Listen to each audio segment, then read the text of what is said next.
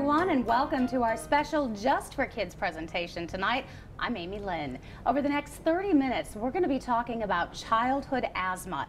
It is the most common serious chronic disease in infants and children, yet it's often difficult to diagnose.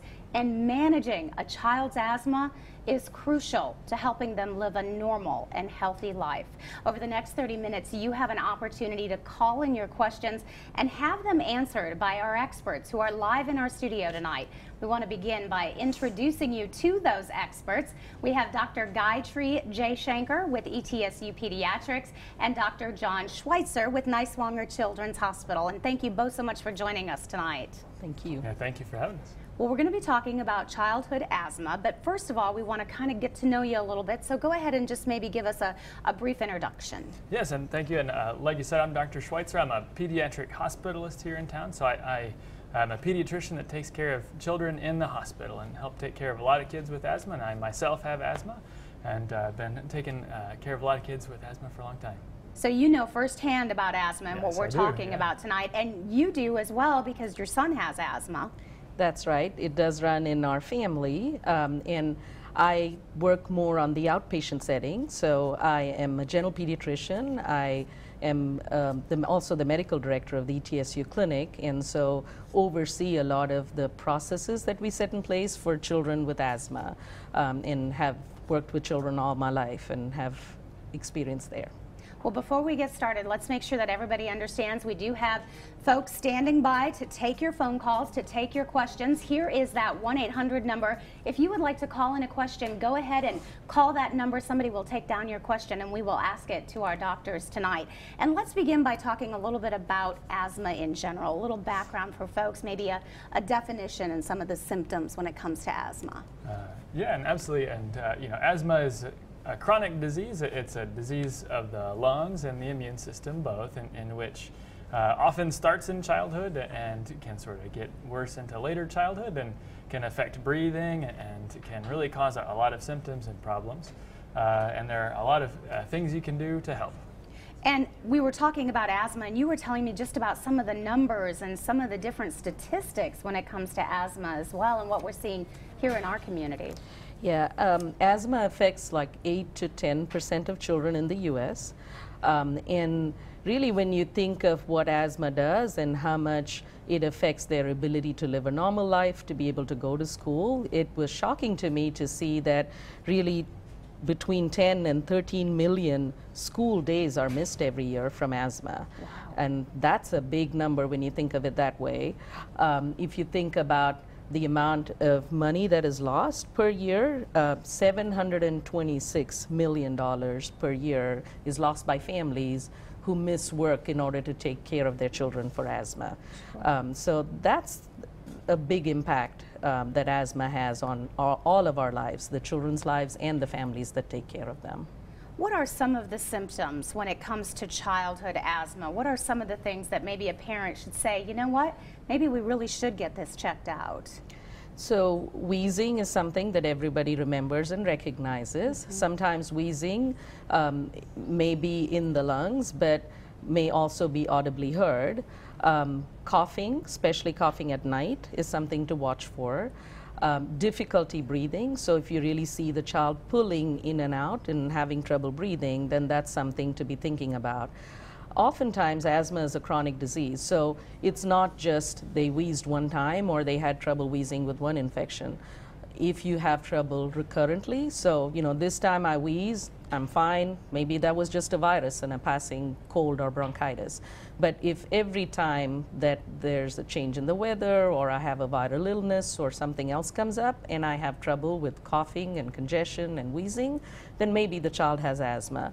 And the first thing to do would really, if you think your child has asthma, talk to your provider about it. Ask them about it, have them assess it some more to see if this is something that you should worry about.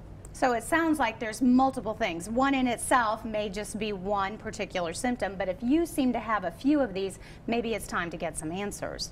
Yeah, absolutely. You know, it's a clue if things keep happening, that is a clue that, you know, it may not be just bronchitis. It may not just be an infection. It could be that you know, your child has asthma. And talking to you as a mom real quick, when did you kind of know that this might be something. Did you start to see those symptoms in your son? Yes. Again, like I said, some viral illnesses in winter can set off wheezing. He, as a baby, did have RSV, that virus that a lot of us hear about, and oftentimes RSV is followed by some recurrent wheezing. So we did see that. However, as time went on, and every time that there was some other illness, just a little bit of a cold, we found that he was wheezing or coughing, we realized that no, this is more than just a simple virus. And it's, when it comes to asthma too, it's so important to be able to diagnose this, because you guys were telling me the care plan is critical. Once we know what we're dealing with, then it becomes sort of putting the pieces together. Yeah, absolutely. And the options for taking care of a child or even an adult with asthma, there are so many options these days, and there are so many possibilities in terms of helping you control your asthma and control your symptoms that it can be almost a little overwhelming. And that's what we as doctors and healthcare providers are here for. We can find something that will work really well for your child, and that we can tailor make that recipe for you and for your child for something that will work. And I tend to be kind of a visual learner and like to see things written down, and that's what that sort of asthma action plan or asthma care plan is, a written down concrete thing that you can look at that says, every day I should be doing this and trying to avoid that. And if I'm feeling a little bit bad, here's what I should do that day. Or if I'm feeling really bad, I should go see my doctor or go to the emergency department and get help. And it sounds like something that the family really has to attack on one level altogether when someone in your family has asthma. That's correct. As Dr. Schweitzer was mentioning, you can make an asthma action plan with your provider, which really has the child's name, has their emergency contact, has the doctor's name on there, so whom to contact in case of other added questions, has a green, a yellow, and a red zone that really talks about if you're in your normal state with your asthma, what are your regular medications, what are your controller medications may be if you have a more severe form of asthma. And then it talks about what signs and symptoms to watch for if your asthma were to get a little bit worse, and what preventative actions you can take to help kind of stop it at that point and not make it a whole lot worse. And then what really significant symptoms, real difficulty breathing or difficulty with catching air or lacking in oxygen, what those symptoms would look like and would necessitate your going to the ER or calling 911 and those kinds of things. And what we encourage people to do is really to take this asthma action plan from their doctor, but then also share it with their school, because if you think about it, half the time the child is at school, and you can have an asthma exacerbation anywhere. And so we really like to kind of make this plan as a whole for the family, for the school, looking at the whole child's environment. Wow, and I can imagine that piece of information crucial to the schools and the teachers that are working with that student to kind of see those warning signs before it might be too late and they get into a more severe case. Exactly. Right. And like with everything, kind of the earlier you catch a problem, the smaller a problem it is to fix. And that really is the goal here, isn't it, when it comes to asthma, is creating that plan that works for the specific child to keep them on the field and in the school and out of the hospital. That's right. You can think of asthma in a couple of ways. There are times when you may have an acute exacerbation, meaning you have significant coughing, wheezing, triggered by maybe a viral illness or triggered by something that happened that caused you to cough and wheeze. And as physicians, we like to make sure that we're taking care of that acute phase and mitigating the symptoms, and then having them come back and follow up within 2 to 6 weeks to make sure that things are better. But then the other way to look at asthma is to see how can we prevent future episodes of wheezing. And so when we think about sort of the maintenance phase of asthma, there are several medications that can help to control your symptoms of asthma and actually prevent you from having future episodes of wheezing. And so that is the goal, is to get your asthma under such good control that you really don't have more trouble with wheezing with it. And so for those things, you really want to see your doctor 3 times a year, 4 times a year. So every 3 to 4 months to go back and see your physician to make sure that you're under good maintenance control would be sort of the goal there. Okay, certainly just getting this conversation started, we still want to talk about different treatment options. You mentioned some of those triggers. We're going to get into those questions coming up, but first we are going to take a quick break. We'll be back with our Just for Kids presentation coming up in just a few minutes. Asthma is a chronic disease that affects the airways in our lungs. Asthma attacks may be sudden or take time, even days to develop. Attacks can be mild, moderate, or severe. During an asthma attack, airways become inflamed, making it hard to breathe. Symptoms of an asthma attack include coughing, shortness of breath and trouble breathing, wheezing, and tightness or pain in the chest. Ask your doctor today about your child's asthma. Your doctor can help you develop an action plan that will help you learn to prevent your child's asthma attacks. You can help avoid a trip to the emergency room by managing your child's asthma action plan daily. An action plan helps you take care of your child and reduce the triggers in your home. Your asthma action plan will include triggers, instructions for asthma medicines, what to do during an asthma attack, when to call the doctor, and emergency phone numbers. An action plan can travel with your child. Have copies at home, school, and with babysitters. Having a good asthma action plan is a great way to keep your child from having asthma attacks. An asthma attack can be a very scary experience. Kids with asthma should never be exposed to cigarette smoke. Pledge to make your home and car smoke-free. Smoke from wood-burning stoves and fireplaces contain a mixture of gases and small particles. If possible, choose another way to heat your home. You can also use a HEPA filter in the same room as your stove or fireplace. Consider keeping all pets outside. But if you do have a pet inside, make sure to keep them out of the bedroom and off the furniture. You can help manage your child's asthma by keeping the air they breathe clean. Well, again, welcome back, and thanks so much for tuning in to our special program this evening. We are talking about childhood asthma, and tonight we have 2 doctors here with us. We have Dr. Gayatri Jaishankar with ETSU Pediatrics and Dr. John Schweitzer with Niswonger Children's Hospital. And we want to thank them for taking some time out of their Thursday evening to be with us here live in our studios. Thank you both so much for joining us tonight. Thank you.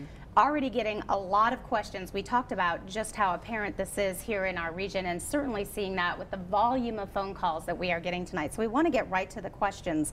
And one person asked from Mountain City, do you ever outgrow asthma as an adult, or do you have it as a child and then continue on with it? And you were talking about this a little earlier. Yeah, absolutely, and that's a great question, a very common question that people have about asthma. And I think there's a lot of old information about it, but I think these days we really say you don't ever really outgrow asthma. For many people, probably 8 or 9 and 10 children who have asthma, it will get better as they sort of approach late adolescence and adulthood. But once you have asthma, you never really outgrow it. It's always hiding in the background there and can resurface later in your life. And you said it kind of gets better as you get older. Is it because you've learned to manage it and kind of really hone in on those triggers? Well, probably at least part of it is that learning how to manage your own asthma, but then part of it is also, for whatever reason, it's not fully understood. It does get better. Your immune system gets a little more relaxed about your triggers and stuff as you get older in the majority of people with asthma, but unfortunately not for everybody. And even if you have gotten to the point where you don't have to take a medicine every day, or you don't have to, avoid things as assiduously as you once did, it is still hiding back there in the background. And if you get a big enough trigger, it can come back. So I always want to be aware as you're growing. Yes, I think part of, as you get into adolescence, it does become a little bit better. However, that's also a time when we find lots of children ignore their medications and don't take them like they're supposed to. So I think it is a balance, knowing that it never does completely go away, but learning how to manage it properly is, I think, important. And we started to talk a little bit about some of the triggers when it comes to asthma. One of our questions tonight, can perfume or cologne trigger an asthma attack? Certainly, I think for some people, if that is a trigger of their asthma, it can do it. Some of the common allergens when you think about triggers for asthma are really things like dust or dust mites, cockroaches, and pet dander, and so cat or dog fur, cigarette smoke, and then of course certain strong smells of perfumes can trigger people's asthma. As the child grows, oftentimes the family is the best judge of what seems to make their asthma worse or what seems to get it better. And you might really notice that, oh my gosh, every time I go to this one particular place and we encounter this perfume, the child comes back and they're wheezing, and that may definitely be the case. So really, once you get that action plan and you determine those triggers, it's kind of going through your house and trying to eliminate as best as you can. Yeah, absolutely. The first step in avoiding asthma attacks and problems from asthma is avoiding the things that cause you to have them in the first place. That's one of the first steps that we recommend is, if you know that you're allergic to grass, for example, then you probably need to be very careful when you're being outside and playing sports, and we have to prepare you for grass exposure. If you're allergic to cats, maybe try to minimize your exposure to cats and things like that. And that brought me to another question, which is, can kids with asthma play sports? Which I know firsthand that they certainly can. That is true. In fact, we truly encourage kids with asthma to play sports. And that may seem a little backward, and you say, there are some children that have lots of trouble with wheezing when they exercise. Why would you encourage them to play sports? The reasoning behind that is that sport really helps open up their lungs. It really helps expand their lung and increase their lung function, which in the long run is very helpful for their asthma. Now, acutely, definitely either the exercise itself or the running for a certain period of time can cause their asthma to trigger and may cause them to wheeze. But for that, we do have good medications, and in fact, we encourage children to take their short-acting medication 20 minutes before exercise so that they can prevent that acute wheeze and they can prevent that cough that comes on with the running. But in the long run, yes, go for it. Sports, swimming, the more you can expand your lungs, the better for them. Great answer. And then one of the questions was, when do I need to bring my kid to the ER if she or she is having an asthma attack? Which I think is such a great question because, I'm sure that you almost kind of get used to them to the point where, okay, is this one where we really probably should go in? Mm-hmm. Absolutely. And, it's everyone is different. Every child is different. There are a few general guidelines, but most parents know their kids even better than, obviously better than even us doctors will ever know their kids. And, one of the things I always tell parents is listen to your gut. If it seems like something is wrong, get it checked out. And if it's really making you scared, get it checked out as quickly as you need to. There are some things that you can look at and say, yes, almost certainly this is going to be a problem. Kids who have asthma and have had experience with asthma attacks in the past can often tell you how bad they're feeling, and they can say, Mom or Dad, my chest really hurts. I think something is really wrong here. If kids are breathing very fast or breathing very hard, or they seem very sleepy and very tired and very lethargic, all of those would be reasons I would say, please get checked out right away. Anything like that, please either call 911 or go to the emergency department for any of those things. I like that you said you use your gut, because I think as a parent, we kind of know if something is, you're just not comfortable anymore. Right. And I think for very small children who can't really express and tell you, I'm really feeling bad, kind of watching for their normal signs. And so for a baby, their biggest job is to eat. If they're not eating well, that may indeed be a sign that they're wheezing so hard that they can't eat. And watching for kind of that chest movement, and if they're really breathing hard and you can see their chest and their belly move, that may be a sign that they're really wheezing hard. And so just sort of watching for normalcy, and if it seems way out of normal for the child, I think that's a sign that you want to go have that checked out. Okay, great information. How young are kids when they get asthma is one of the questions that came in tonight. So you heard me just say for a really young child. Yeah. So really it can start very early. Children under a year of age can definitely have asthma. I think the confusion comes in because, like I mentioned earlier, there are some viral illnesses that can cause you to wheeze. And that may be a one and done wheezing where you don't have recurrent trouble with it. So oftentimes I will tell families the first time I see the child wheezing that this may be asthma, it may not. if there is a strong family history of asthma, then it may be more likely that that is a sign of asthma for the child. However, the first time they wheeze, that's not something that we can call asthma. And again, in a child that young, there aren't any great tests to say, this test is positive, your child has asthma. Oftentimes, it's sort of the tincture of time, if you will. If they have recurrent episodes of wheezing every time they get sick, that may suggest that they have asthma. And so I think asthma can start very young, but you may not be able to label it asthma until they've had some recurrent problems with it, if that kind of makes sense. Definitely does. Some great information. We're going to take a quick break. Again, we'll give you folks at home that number. If you have a question and you would like it to be asked to one of these physicians tonight, we would be happy to do that for you. Go ahead and call that number. We still have a few minutes left. We'll be right back. Asthma is a chronic disease that affects the airways in our lungs. Asthma attacks may be sudden or take time, even days to develop. Attacks can be mild, moderate, or severe. During an asthma attack, airways become inflamed, making it hard to breathe. Symptoms of an asthma attack include coughing, shortness of breath and trouble breathing, wheezing, and tightness or pain in the chest. Ask your doctor today about your child's asthma. Your doctor can help you develop an action plan that will help you learn to prevent your child's asthma attacks. You can help avoid a trip to the emergency room by managing your child's asthma action plan daily. An action plan helps you take care of your child and reduce the triggers in your home.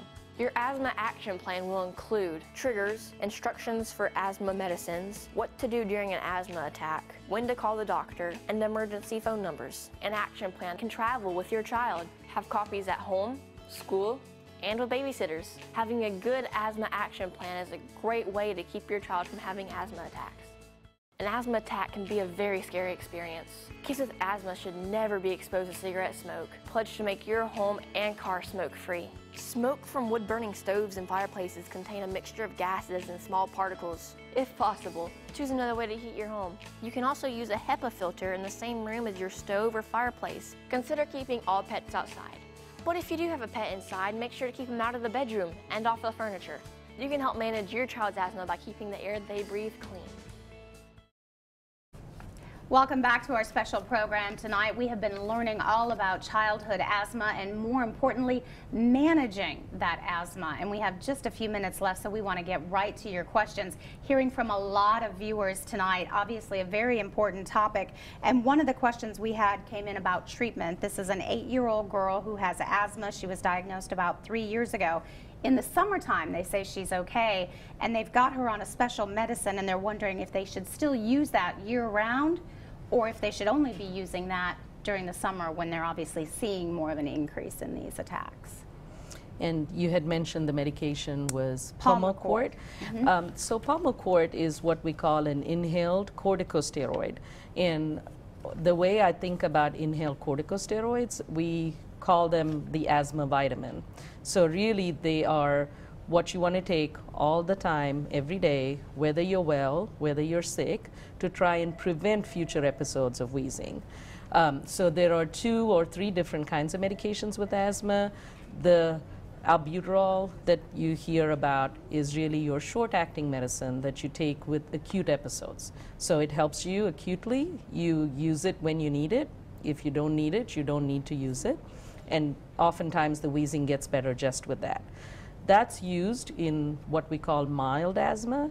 However, if your symptoms continue to a stage where you have moderate or more severe asthma, then you would definitely want to use your corticosteroid. Now, I know when I say steroids to families, a lot of them will say, oh, I don't want to do something like that all the time. And just to make the distinction that this is very different from the steroids you hear about. This is not anabolic steroids. This is not associated with those kinds of side effects. And in fact, this is inhaled, so it goes into your lungs, and it's really not absorbed into your system in any significant amounts. So it's a very safe way of using it to go down into your lungs to calm the inflammation down, to help keep the symptoms at bay. So, and there's different levels when it comes to asthma, obviously hearing from Yeah, absolutely. And just like we're all of our personalities are different. Everyone who has asthma, their asthma is a little bit different. Everyone's asthma behaves a little bit differently. And some people have sort of mild and only sometimes have some problems, and some people have sort of more mild symptoms but have problems more often. And then some people have sort of worse than that or moderate, and some people really have very severe or bad asthma. And everyone's body is just different with things like this. One of the other things that's also to answer the question, there are some people who don't have to be on their prevention medicine all year long. As you get older, as you get into later childhood, there are ways to tell how bad your asthma is. There are tests that we can do, and how much medicine you need. There are ways to get answers to that question with some tests. And I just encourage anybody who has questions like that, especially in an older child, sort of 5 and older, have a conversation with your healthcare provider about it, and they can find some more information for you. And you mentioned earlier that action plan, that management plan that they can really see, that's color-coded, that really helps them navigate this. And I would imagine, you said everybody's different. Sounds like that plan can change over time too. That plan definitely changes over time. That's a great point. Asthma varies with time, and asthma varies dependent upon the amount of control that you have it under. And so that plan can definitely change and morph with time. And the goal may be to get it better to the extent where you may be able to withdraw some of your medications. However, if you find you're getting triggered again or you have an episode, you may want to stay on the right amount of medicine that helps control your symptoms. Okay, and we are just about out of time. We want to let everybody know if we did not get to your question, somebody will email you a response. Do we have some different parting sort of thoughts for everybody as they're coming away from the show, things that we hope they take with them? Yeah, absolutely. And, the one thing that I just really want to tell everybody is that you can be a normal kid. You can do all of the normal kid stuff. You can play sports. You can have fun. You can run around outside, and just be a normal kid and a normal adult and have asthma. And I've lived that myself. And we just have to choose the right medicines for you. And I would second that and say, talk to your healthcare provider. There are wonderful ways that we can manage your asthma these days to make you have a very normal life. So don't let it take control of your life. Definitely talk to your doctor to see what medicines are right for you. Get that action plan, get everybody in the family on board, and then everybody in your schools and community on board as well. Thank you both so much for joining us tonight. Thank you for your time. Thank you. Thank you at home for watching. If you have other questions, you can always check out the website as well, balladhealth.com. And again, if we didn't get to your question, we will be sure to have someone email you with a response. Again, balladhealth.com. Have a great night, everybody. Good night.